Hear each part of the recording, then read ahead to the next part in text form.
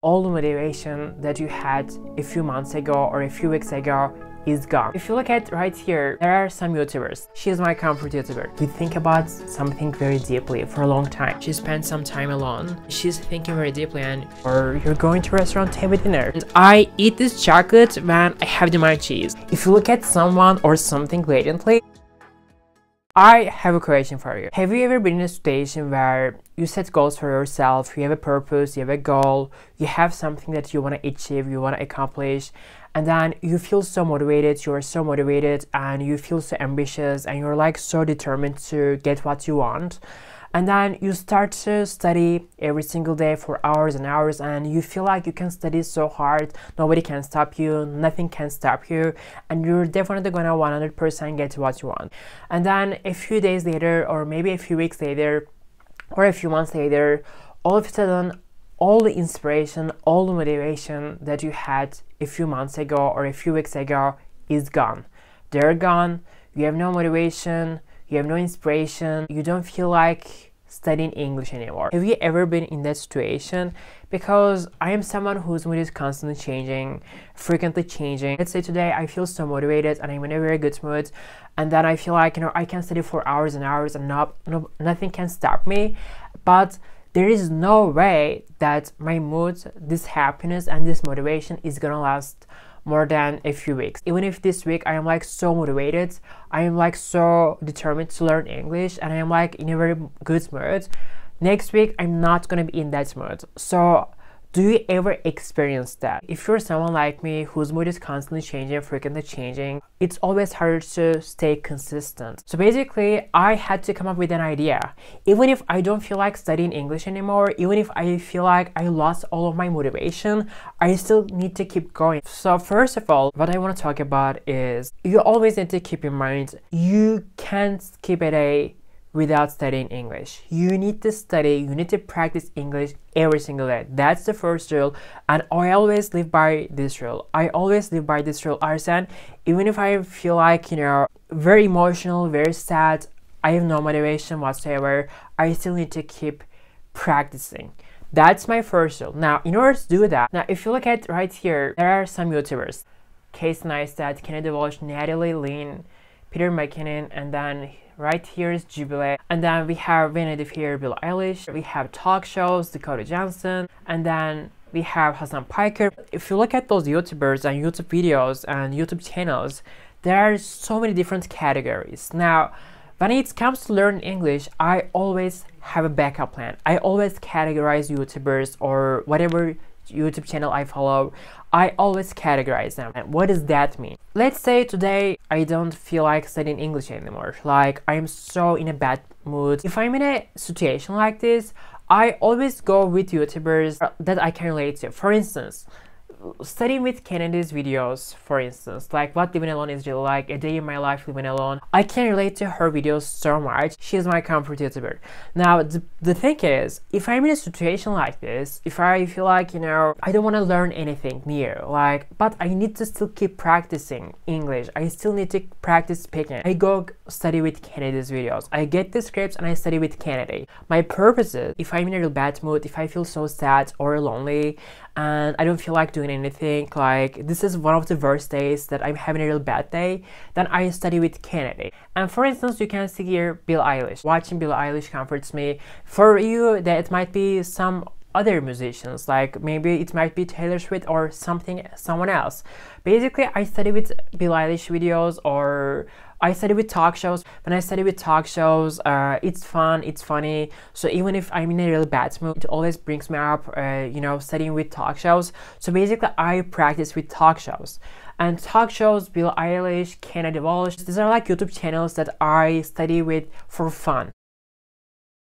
That's my first category. I prepare myself for every single scenario.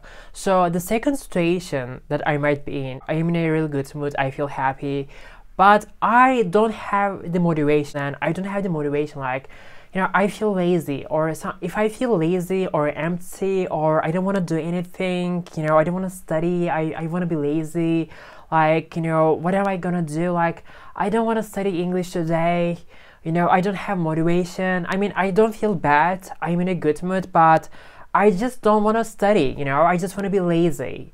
And if I'm in a situation like this, something needs to motivate me. Some of you might be motivated by watching my videos, and I was getting motivated by watching other YouTubers' videos, just like you do. So for instance, right here we have Peter McKinnon, Natalie right here, and it's nice that these are the YouTubers that I was studying with, I was improving my English with, because whenever I felt like, Arsen, what am I doing with my life? Like, I don't want to do anything. And if I'm in a situation like this, I go with Casey Neistat, you know, because Casey kind of like reminds me, like, he motivates me. Or I go with Natalie. Natalie is such a great creator. She's such a great filmmaker. She's a very creative person. These are like very creative people, very motivational, inspirational for me. So that always keeps me on track, you know, on path. And this is how I get back on track. This is for the second scenario. Okay, now for the another and the last category. This last category is mainly improving my vocabulary, expanding my vocabulary. You can find so many educational content on YouTube. That might be documentaries, that might be some kind of reviews, like Jubilee, how do you pronounce it? I don't know. One of the channels that really helped me to improve my vocabulary is Hassan Piker's channel, YouTube channel. Actually, he's a streamer at the same time. When I was learning with those types of YouTubers, with those types of YouTube channels, I was learning tons of vocabulary. And if I'm in a really good state and if I feel so motivated, and I learn English with those types of content on YouTube. So basically, when I learn English with those YouTubers, I have a chance to improve my vocabulary drastically. I have a chance to learn so many things in a very fast way. When I feel very in a good mood, when I feel really good, motivated and happy, I definitely try to study with those YouTube videos so that, you know, I can improve my vocabulary and my knowledge in a very fast way, okay? What's the point of doing that? So what's the point of this video? What's the point of this study technique? It's always easy to give this advice. Study every single day, stay consistent, study so hard, work hard. Dude, yes, you can study every single day, 8 hours a day, 6 hours a day, but how do you stay consistent? You need to find a way to stay sustainable. And we're emotional, we're not robots, we're not machines. We have emotions, we have feelings, and our mood is constantly changing even during the day. Not every single day, but even during the day, every single hour, your mood can change, your motivation sometimes gonna increase, sometimes it's gonna go down, it's gonna reduce. So many things are going on in our lives, and it's not easy to stay stable like a robot. So basically, in order to deal with that, I came up with this method. Try to get to know yourself better and try to adapt to every single situation and try to understand who makes you feel motivated, who makes you feel inspired, who makes you want to study hard, who makes you feel comfortable, who's the person that you can relate to the most. Mood swing method is the one thing that keeps me always consistent. Like, this is how I stay consistent all the time. This is how I keep going without giving up, okay? I'm just contemplating whether or not I'm pulling it off or not. Let's say you got a new haircut and you're not sure if you look good with this haircut. You question yourself, like, does it look good on you? Look at yourself in the mirror thoughtfully, and this is where we can say you contemplate. You consider something or think about something very deeply. Maybe it's about your video, maybe it's something else, but you look at yourself in the mirror and you think about something very deeply for a long time, thoughtfully, and this is where we can say contemplate. You're contemplating. There's a girl sitting on the bench alone. She spent some time alone, and you look at this girl, you can see she's thinking very deeply, and you can tell, okay, she's contemplating. So basically, if you think about something very deeply at length, you can say contemplate. My personality is like, I just love forward momentum. Like, I can't stop. I can't be stagnant ever. For instance, you know, every single day you practice speaking, right? You need to practice so that you can improve your speaking skill. Because the minute you stop speaking, that means you're not making progress anymore. And if you stop speaking English, if you're not making progress anymore, this is where we say stagnant. You're stagnant. You're not making progress anymore. I think one big insecurity that I had was talking to girls and socializing, especially because I was really, like I said, I was really fat when I was growing up. That was a huge problem for me. And the only way I was able to overcome it was literally hard work and perseverance.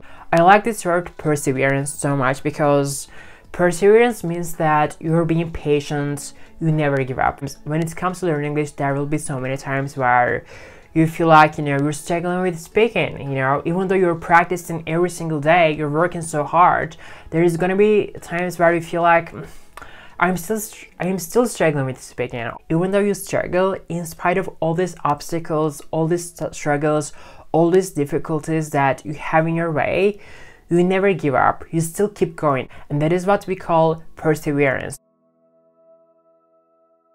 I cannot think of a situation in which I've been out and about. So if you spend time doing outdoor activities, like if you spend time outside, let's say you go on a walk, or you're meeting up with your friends, you're going to shopping, or you're going to a restaurant to have a dinner. So if you spend time outside doing outdoor activities, that means you're out and about, okay? Including Kevin, including Veronica, are people that 2 months ago I would have actively shunned. Okay, let's say you're walking down the street and there's someone coming and you don't want to talk to that person. Maybe you don't like this person, so this is where we can say you shun this person. If you pretend to not to see someone, that means you're basically shunning this person, okay? Got these for when I have the munchies. I'm on a break right now. I just took a 10-minute break from my work. Every afternoon, every single day, I take a break for like 10 minutes and I have my coffee and then I eat my chocolate. So I got this for when I have the munchies. Now, when Kennedy says I got this for when I have the munchies, what she means by that is if you're hungry, you can say I have the munchies. But there is a very important difference here. That you're so hungry, you need to have dinner because your body needs that dinner, right? Every single night you need to have a dinner because your body needs that. If you have the munchies, that means like you see something like crackers or Cheetos or Snackers, chocolate or something. You don't need to eat necessarily, but you're craving for it, okay? You're craving salad, you're craving chocolate, you're craving Cheetos, you're craving peanut, but you can maintain your life without eating these chocolates or without eating these cracks or without eating these snacks, okay? For instance, I got this white chocolate because this is one of my favorite chocolates. I like white chocolate so much, and I eat this chocolate when I have the munchies.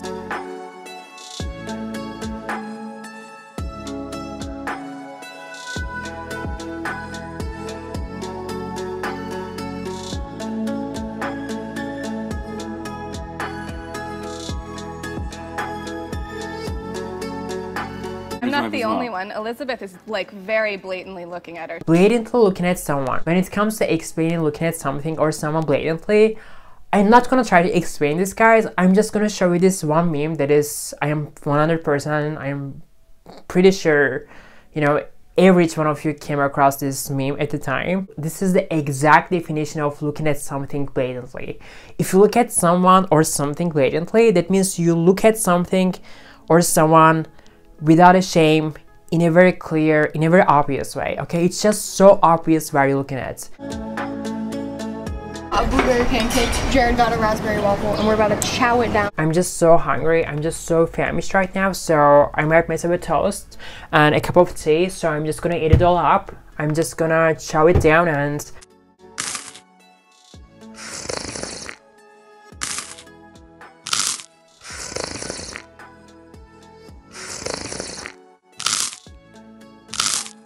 I finished my toast, I devoured it. So basically, if you eat something in a very eager way or like noisy way, you're just so hungry, you're just so famished, and you chow it all down. It means you eat in a very noisy way, or so you eat it without a manner, or you eat in a very informal way.